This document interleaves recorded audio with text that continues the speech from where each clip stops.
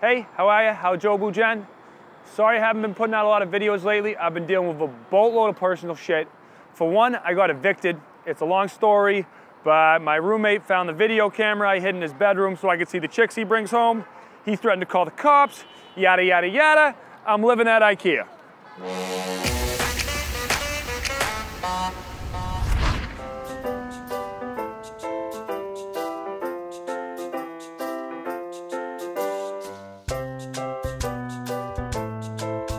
So I usually start my day crawling out of this tent in the kids section where I sleep at night to avoid the security guards.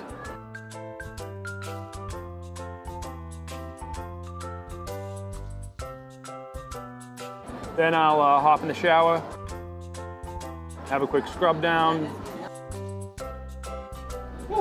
gurgle some mouthwash.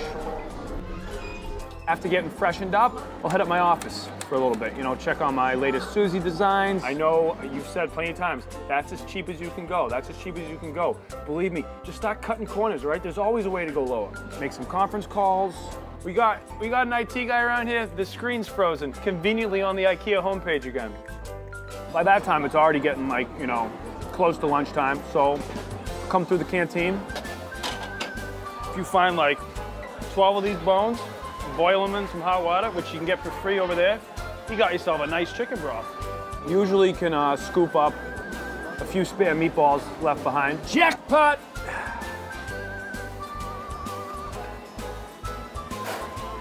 If I'm lucky, there's also some salmon scraps. I'll take that back to the kitchen, serve myself a nice little meal. That is some good Swedish tuna. I'll get to those later.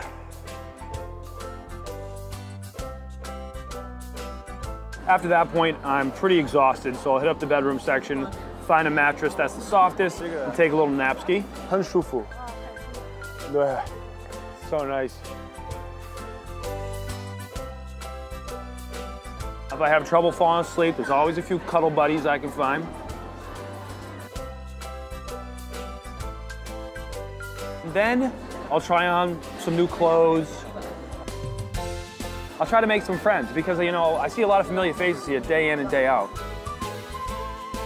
My friend has a PS3. Tomorrow, I'll ask him if he can drop it off. So I was actually living here for 5 days with a buddy of mine, and it was awesome. At night, we'd have the place to ourselves, we'd go around building forts. But then the cops showed up. Turns out he was 6 years old and had run away from home. So now it's just me. Then I'll head back to the canteen for some coffee. Now you can go to Starbucks and pay out the ass for a Frappuccino, but me and the rest of the old folks here, we know what's up.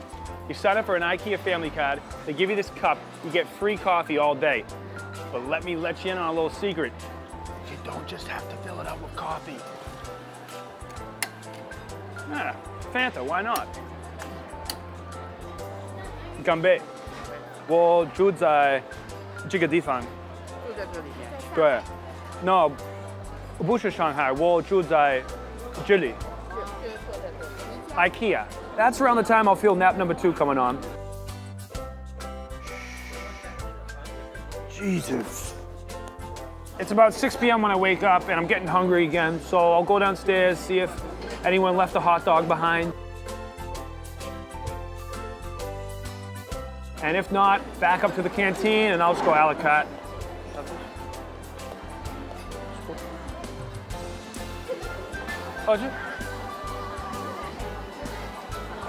After that, I'll rub one out, drop a deuce, and slide around on the trolley cars down the warehouse to tire myself out.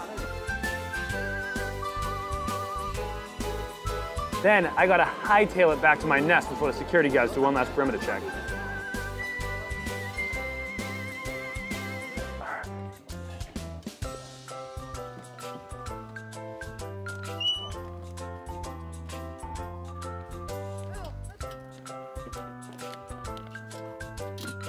All in all, you know, I couldn't be less depressed.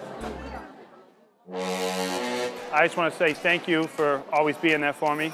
And I love having these coffee chats, even though sometimes we don't drink coffee, right?